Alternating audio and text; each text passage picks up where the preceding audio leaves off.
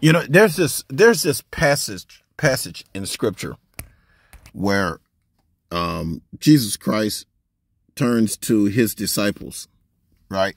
And he asks them a simple question. It's a very simple question. He says, who do some say that I am? You know, and they all begin to kick this thing around. You know, some say, you know, you're this, some say you're that, you know, some call you this, some call you that, you know, and Christ is just listening to them give him a report, you know, and what they thought was a report on his reputation. And it really wasn't, you know, it was really a validation of his squad, you know. Then he turns to him and he says, you know, after listening to what some say, he turns to them and he said, well, who do you say that I am? You know? And to me, that's one of the most powerful passages of scripture ever. Right? Because those that are closest to you, you know, people will say all kind of things about you. But what does your circle say about the individual you are? What does your circle say about you? If we want to just judge you based on your circle, what can we learn? All of our grandmothers told us the same thing. All of our grandmothers said the same thing to you. Huh? My grandmother wasn't the only one that said that. I'll learn a lot about you based on the people you're hanging around. You know? Who do some say that you are? And when I read this particular headline right here, this tells me everything I need to know. Not only about the people that Donald Trump is hanging with, about the individual Donald Trump himself. Look at this headline, guys. This is, and I'm not, here's what I'm not going to do. I'm not going to insult the intellect of the people that listen to me, you know, by elaborating on what this is. I'm not going to do that to you because I know the intellect of the people that follow me. I'm not an individual that attracts dumbass people. So I'm not going to go deeply into what this is. I'm not going to do that to you, you know? And yes, I do get some of these white Christians that stick their head in and eavesdrop on what I'm talking about, right? And they do suffer from group think. They do have the inability to think for themselves. But to the African-American critical thinkers out there, I don't have to go into a whole lecture on what this is and why is this so damaging, right? Or why this is so profound. I don't have to do that. You already know. So I'm not going to insult your intelligence. But what I will say is this, is the way you feel about Donald Trump has been confirmed. Okay? All of this shit that you feel, all of this concern, this threat level that you've raised up to a category 12, all of that shit you feel in your chest about Trump, I come here today to co-sign it. I'm signing under your name and saying it's valid. He is that. He is what they say.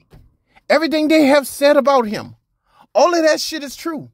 This ain't fake news. This is all the news. This is CBS. This is BBC. This is every news outlet around the world. We're not talking about 1934 when Joseph Goebbels, the general of propaganda for the Nazis, when he was trying to unify the right around the cause of the war and submerging the German citizens in a barrage of propaganda that they must support the Fuhrer. This is not 1934. This is 2024. And a presidential candidate, the Republican nominee, the one that all of the white Christian pastors from San Diego to Maine have endorsed, on his website said there must be a unified right. I've always called them a Nazi. I called them right before they suspended my channel. I said Donald Trump and his supporters are Nazis. Why? Because they emulate Nazis. If they're not in fact Nazis, they're acting like Nazis. They reek of Nazis. They have the stench of Nazis. And then they came here, right, and called themselves what I called them. You see how if you just stand on a point, if you don't let anybody push you off your position, if you stand there like a grown man on your left and your right shoe, right, and you hold down that for what you believe, you see how the truth will rise up and justify you without you having to say a word. I called him a Nazi, then he called himself a Nazi. I said that white Christians have evolved into Nazis, and then they turned around and called themselves Nazis. This shit wasn't no accident. This was their heart. This is who they are. This ain't fake news. This is all news. They can't even slither out of this shit.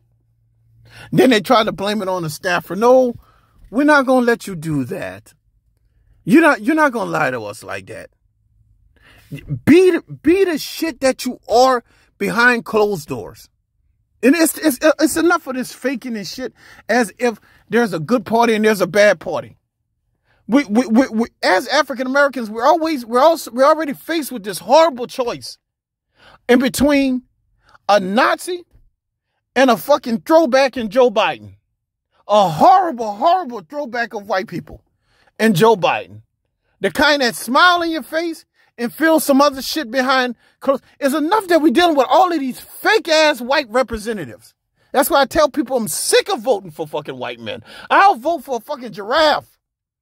I don't want to vote for another white man in my life, but I'm forced to vote for this motherfucker because if I don't vote for the piece of shit that is Joe Biden, there's this racist piece of shit named Donald Trump, who is far worse. See, you have two white individuals, but one of these motherfuckers is evil. It's the purest form of evil. One of them, I just think is fucking stupid and gullible. But the other one, this bitch is evil. And Donald Trump represents the worst of that evil. And his supporters, do not let them off the hook on this shit. Don't let them do it. Okay? If they can hold that boy, Justin Sumner, if they can fuck with him every day over some shit from 8 years ago, don't let white people off the hook on this shit. You are the company you keep. You are the people you hang with. Who do some say that you are? We call all you motherfuckers Nazis.